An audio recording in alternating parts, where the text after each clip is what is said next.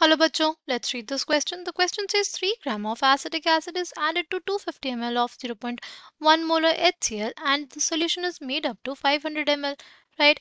To 20 ml of this solution, half ml of 5 molar NaOH is added. The pH of the solution is pKa of acetic acid has been given as 4.75. Molar mass of acetic acid is given as 60 gram per mole. Log 3 is given as 0.4771, right? The key concept for this question is Henderson-Hasselbalch equation.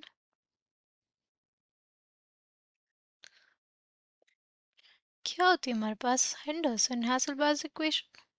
See, it is basically pH is equals to pKa plus log with the base 10 concentration of the salt by the concentration of the acid, right? ये कब use की जाती है? ये तब use की जाती है जब हमारे पास स्ट्रॉन्ग बेस हो और वीक एसिड हो, राइट? तब अगर हमें एसिड के कुछ मोल्स सपोज हमारे बेस ने न्यूट्रलाइज कर दिए तो बचे हुए मोल्स ऑफ एसिड है उसके लिए हमें पीएच निकालना हो तो हम लोग यूज करेंगे क्या? Henderson हैसेलबैच equation. ओके, नाउ अगर हम लोग इस क्वेश्चन की बात करें तो सबसे पहले हमें क्या दिया हुआ है कि हमारे पास एसिटिक एसिड है, राइट? अगर हमारे पास एसिटिक एसिड है और हमारे पास HCl है, राइट? पहले ये देख लें एसिटिक एसिड के कितने मोल्स हैं और HCl के कितने मोल्स हैं. हम लोग बात करते हैं एसिटिक एसिड की तो हमें दिया हुआ है क्या? 3 ग्राम है. 3 ग्राम बाय उसका जो मोलर मास है कितना? 60 ग्राम पर मोल. उसे डिवाइड करते तो हमारे पास आ गया 1/20 मोल्स, राइट? क्या आ जाएगा हमारे पास? 1/20 मोल्स. उसको हम लोग लिख सकते हैं क्या? उसको हम लोग लिख सकते हैं 50 मिलीमोल्स के बराबर, राइट? उसको क्या लिख सकते हैं हम लोग? 50 मिलीमोल्स के बराबर, ठीक? फिर हमारे पास है एसिड. एसिड के कितने मोल्स है HCl के? HCl के हमारे पास मोल्स हैं. कैसे निकालेंगे? हम लोग मोलारिटी को मल्टीप्लाई कर देंगे वॉल्यूम से. सी, हमारे पास मोलारिटी होता क्या है? Molarity is basically number of moles of solute by volume of solution, right? तो number of moles of solute हमारे पास क्या हो जाएगा? अगर हम लोग मोलारिटी और वॉल्यूम को मल्टीप्लाई करें तो हम लोग निकाल लेंगे. तो मोलारिटी हमारे पास कितनी है? 0.1 मोलर और वॉल्यूम कितना है? 250 मिलीलीटर्स, राइट? तो क्या जगह 250 into 10 raise to the power -3 into 0.1 मोल पर लीटर.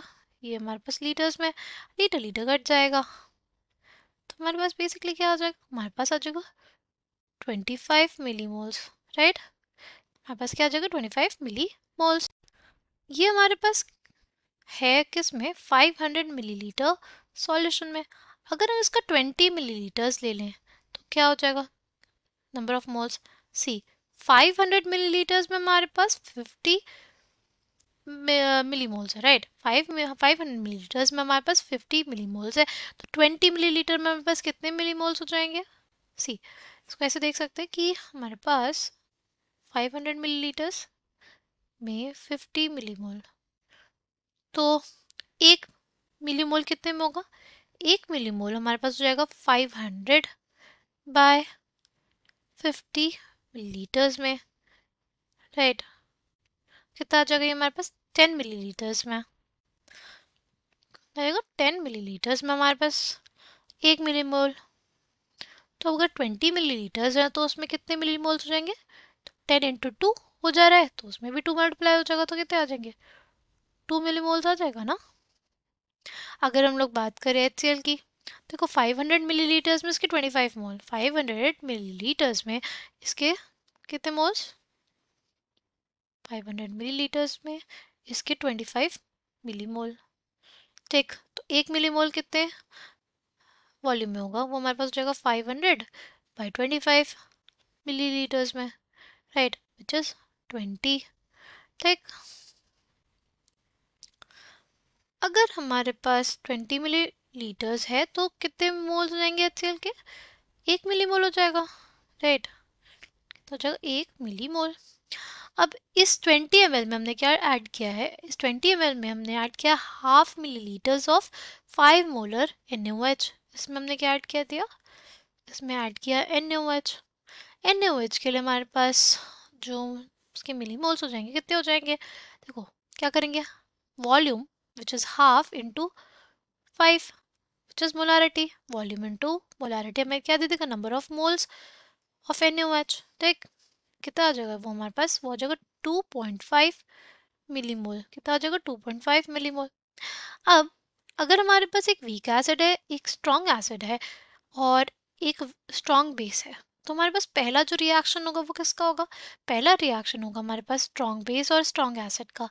तो हमारे पास इसके 1 मिलीमोल इसके 1 मिलीमोल से रिएक्ट कर जाएगा, तो हमारे पास कितना मिलीमोल उसके बाद जाएंगे, आफ्टर द रिएक्शन हमारे पास इसके 0 मिलीमोल बच जाएंगे। देख, इसके 1.5 मिलीमोल हो जाएंगे, right, after reaction of strong acid and strong base। ये हमारे पास बच गया, हमारे पास स्ट्रॉन्ग एसिड तो खत्म हो गया, स्ट्रॉन्ग बेस बचा है कितना, 1.5 मिलीमोल, राइट, कितना बचा 1.5 मिलीमोल। और हमारे पास अब क्या है, वीक एसिड है, वीक एसिड के कितने मोल्स हैं, वीक एसिड के हमारे पास 2 मिलीमोल्स हैं, राइट, और जो हमारा बेस है उसके कितने मिलीमोल्स है, 1.5 मिलीमोल, राइट। अगर अब इन दोनों को देखें तो हमारे पास क्या है, acidic acid plus NaOH gives us क्या, sodium acetate plus water, right.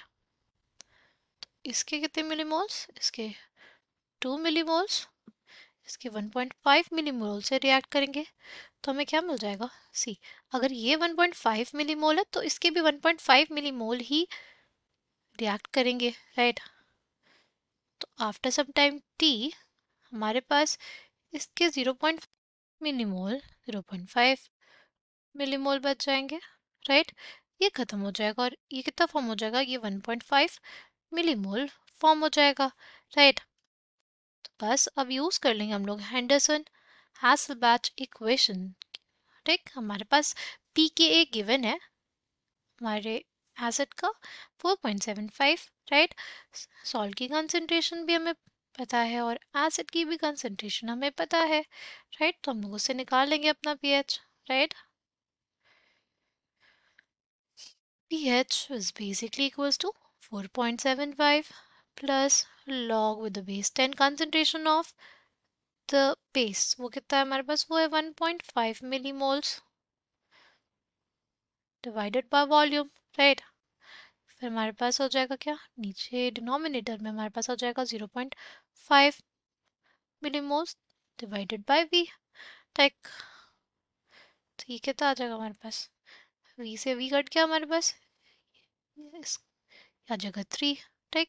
तो pH will be equals to 4.75 plus log with the base 10, 3 कितना दिया हुआ है हमें, 0.477, राइट, 0.4771 लिख लेते हैं, 0.4771। अगर इन दोनों को ऐड करेंगे तो हमारे पास क्या आ जाएगा, हमारे पास आ जाएगा 7 1 12 12 एंड ये आ जाएगा 5.2271। pH of the solution will be 5.2271, right? Final answer for this question will be pH is basically equals to 5.2271. I hope you understood it well. Thank you and all the best.